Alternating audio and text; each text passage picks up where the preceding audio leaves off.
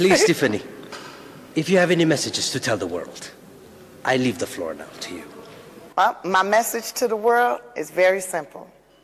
Come to Eritrea, have an experience, and tell somebody about your experience.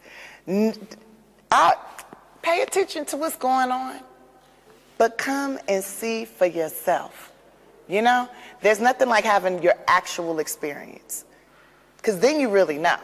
Because hearsay is one thing, but actually seeing with your own eyes, being, it's a whole nother thing. I remember before I came the first time, people were telling me, oh, you need to bring your own toilet paper. You should bring a flashlight. You might want to bring your own food. You might want to da-da-da. All this stuff they're telling me, trying to scare me, right? And then I get here, I didn't need none of that mess. And they were lying. They were lying to me.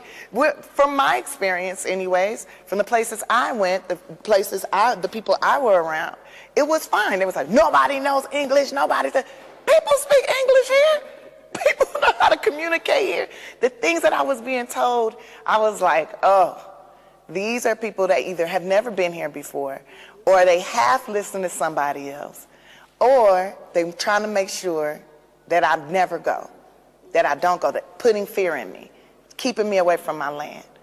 I'm gonna go see. My daddy wanted me to see, and so I came to see. And I'm so glad, and I feel like I'm honoring him. I'm honoring all my ancestors being here, and what I know I can bring to the land is going to really enhance all of us. Before we wrap up, I want to ask you about something. Last time you visit to a place, there is this thing called Nigdet in Eritrea.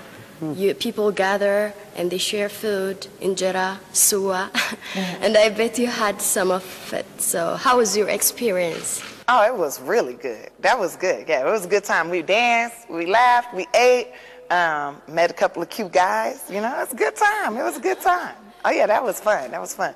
You know what